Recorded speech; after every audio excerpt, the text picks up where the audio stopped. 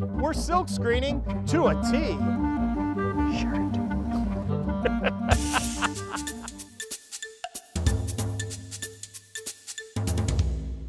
Years ago, my brother was in art school and he started burning screens in the sun and curing his shirts in his oven. And then he opened up a little store off of Fairview and Taft. He had just come out as being a gay person and he was proud of who he was, and his first design was Texas Proud. And then unfortunately he passed away in the early 90s. And then we continued on after that and we just grew and grew. So the silk screening process that he was doing even in the beginning, that's one of the oldest ways of printing. Oh yes, that's been around since 900 AD in the Dow Dynasty, I think. Silk was actually sold to the Europeans in the late 1900s.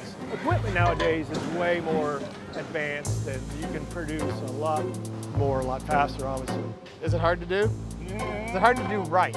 But with some support, it'll be easy. Well, let's try something. Okay, let's do it. So what we're going to do is get the film of your artwork. Each color will have a separate film because we have to make a separate screen for each ink color.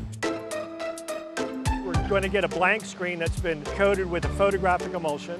Used to be silk, that's why they call it silk screening, but now it's a polyester fiber. And we're going to expose your screen to an LED light source.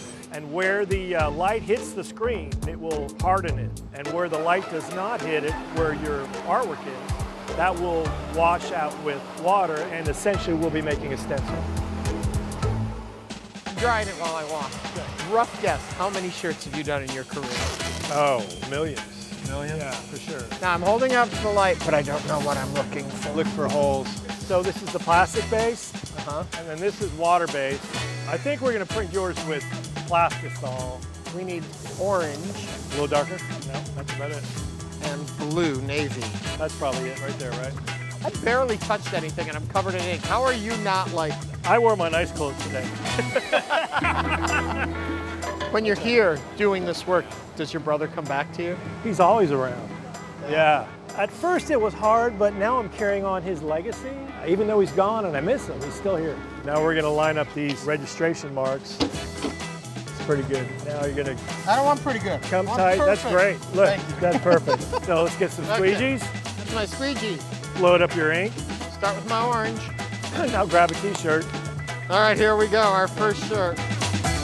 You're gonna swipe it, and then you're gonna pull it. That's perfect. That's it. Really hit it hard. Now you're gonna take it off and you're gonna put it on the dryer belt.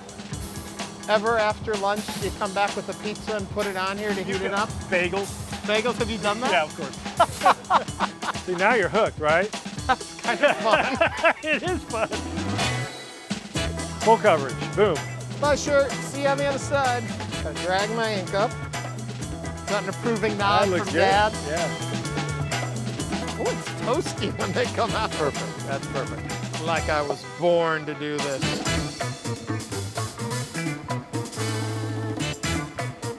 Well, that was fun, right?